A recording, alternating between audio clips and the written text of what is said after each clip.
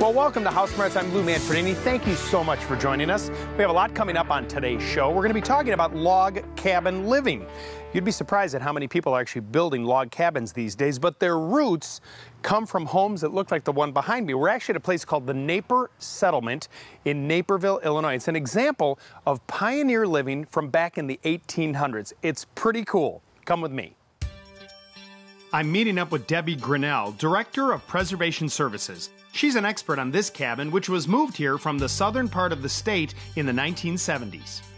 Interestingly enough, our log cabin isn't just white oak. There's also some cucumber tree, a type of magnolia, some poplar. So they really were using whatever resources they had in the vicinity of where they were establishing their farmstead and home. You know, we think about a log cabin, I suppose we think about like Abraham Lincoln, right? They talk about him living in a log cabin. I mean, it could have been something very similar to this. Absolutely, and there were different styles of log cabins. Some were simpler, one room. Some were called a dog trot, where you had two rooms on each side with a tunnel breezeway coming through the middle. Right. So they did have different styles within that very simple construction. You know, people think about a log cabin like, well, aren't they supposed to be stacked one on top of another? But it's kind of like a mortar in between that. What is that called?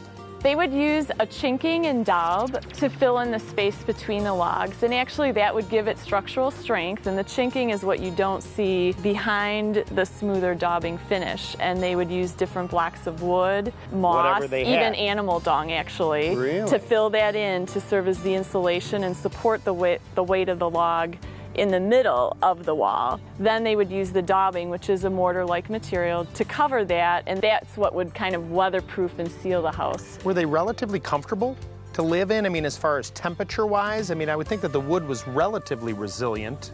Well, you can see from the log house here that the depth of the wood ranges from 8 to 12 inches. So you have a very thick wall that you're insulating. However, you still have to heat the space. And if you have a good fire and you have that burning for a while, it is going to hold the heat, but depending on where you are in the country, the types of wind and snow that you're facing, I don't know that it would compare exactly to the comforts of today. Yeah, that's true. Yeah, you're probably right. You're probably right. I got a question. When's the last time you saw something 167 years old? Well, that's what these logs are. That's old, right? All natural, still standing. How can that be? Well, remember, when it's this old, it's old-growth lumber. It's very dense, it's very hard. But one of the interesting things about log cabins is the logs are allowed to do what they do in nature, dry out. Now, the lumber and the wood we use now on decks and siding, we spend all this money preserving it, and here they've done nothing.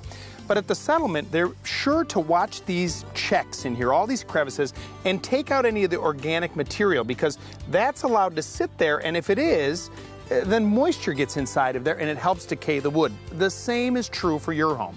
Pay attention to your decks and your siding, and you're going to put a preservative on there, but also make sure it's clean and you don't allow debris to accumulate, because that can trap moisture and cause you headaches as it pertains to maintenance and replacement.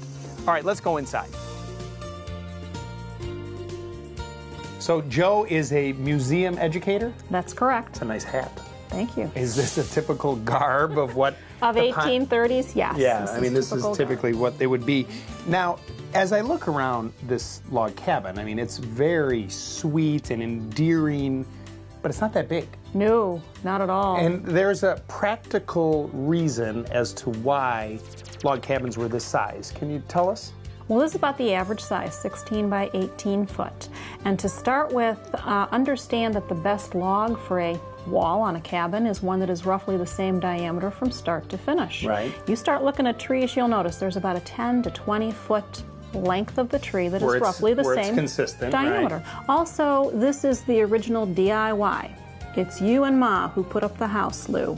And you truly cannot handle a log that is much longer than 20 foot as you walk it up these walls. Right, very practical. It's like, who's going to lift it because you're out in the middle of nowhere? Well, pretty much I think your end of the log is safe. My end of the log is in question, that's for sure. I've always joked as a builder that someday I'm just going to build a house that the first floor is a kitchen, because when you entertain or anybody's there, everybody ends up in the kitchen. Well, really, that's what this first floor is. It's your kitchen. It is the dining room, it is the bedroom, it is the family room, it is your workspace. Everything is done in this one room. Now this one has a bed here. I assume that Mom and Dad would be down Mom here. and Pa get the bed, newest baby gets the cradle, the rest of the children upstairs in the loft. Flat floor. Flat floor, it's also where we're going to store our harvest once you've gotten everything plowed and planted, Lou. So it's kind of like the kids are sleeping in the pantry.